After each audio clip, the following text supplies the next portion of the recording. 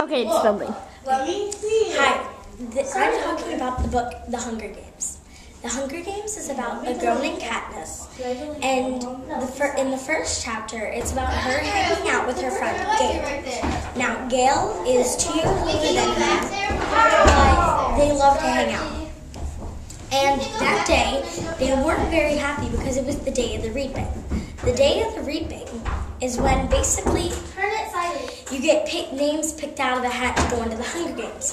The Hunger Games is a fighting tournament where the last person standing alive wins. And if you don't win, you're probably dead.